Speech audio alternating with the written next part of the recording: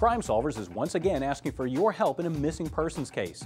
Investigators believe Ogechi Uwasomba is still in the Richmond area. You may remember she was last seen on Friday, May 30th getting into a sedan-type vehicle at her residence on Barnwood Drive. Visit crimesolvers.net for more, and if you know her whereabouts, call, click, or text your tip through Crime Solvers. You'll stay anonymous and could earn a cash reward. Family and friends of Uwasomba have created an additional reward fund. Take the time to solve the crime.